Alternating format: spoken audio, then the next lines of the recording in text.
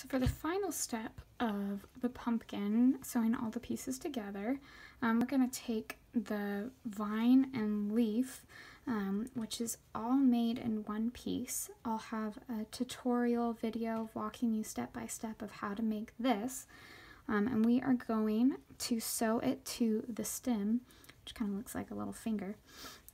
So we've threaded our needle after leaving a long piece of yarn attached to this just to help us with sewing it on. And then we are going to just sew this on just pretty loosely, just because like we're not going to sew all of the edges down or anything, because we kind of want to maintain this loose, airy feeling, kind of like what a leaf would actually look like on a pumpkin. So I am just going to go up probably to the second row right here, and I am going to just insert my needle through one of the loops, and then I am going to just start sewing this onto here, and I am going to kind of just go over here a bit, just pull it through here, and then up through one of these loops on the leaf. Sometimes it gets a little caught. And we'll just pull it tight. And we will just do that one more time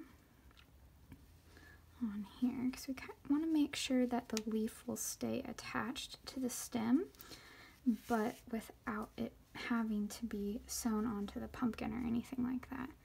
You know, I'm going to do one more loop here on the leaf too. Just loop it through there. And there we go. Now it's attached to here. And we'll just come under this side. We'll just go through one of these loops on the bottom. And we'll just fasten this off. And then you'll see it's all knotted and sewn on there. And then I'm going to just weave in the end a tiny bit before I start trimming it. I like to kind of do a going where it loops over and then under. And that just kind of keeps it from flopping out. And we'll just cut this right here. I'll cut it a little smaller. That way no one will see it. And then we will thread this needle right here so we can sew it onto our pumpkin, which we have set aside over here. And now we'll just position this on here so that the leaf is facing towards the front and the vine is a little bit in the back. And so since my thread is back there, we're going to we'll start sewing. If you see on the top here where that first row of stitches is on there, that's going to be our area where we are going to sew this piece onto. So we'll go up through one of these loops and then up through here. And then we'll go down and through another one of the loops, up again, and through a loop.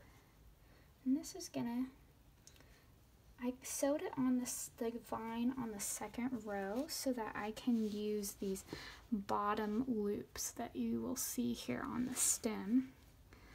And then this way, it just kind of will be even. And we'll go up again, underneath the leaf, and then down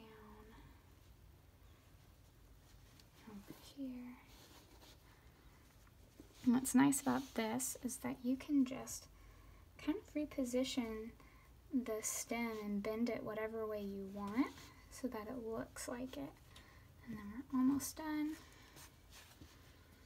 And then down one more time and through this loop right here. Oops. Okay, and now I'm gonna actually just do this. I'm gonna do it on right here on the back to fasten this off, and then I will weave it into the stem actually. So I'm gonna just do one loop and pull it through, and then I am gonna go insert this into the stem, and then I'm gonna actually come out through one of these loops on the edge here. And then I'm gonna just trim this, and then I will stuff this down with my crochet hook, and this will make sure that it doesn't pop up on the back. And there you go. We've got a finished pumpkin with the vine and the stem and everything. I think it looks really cute.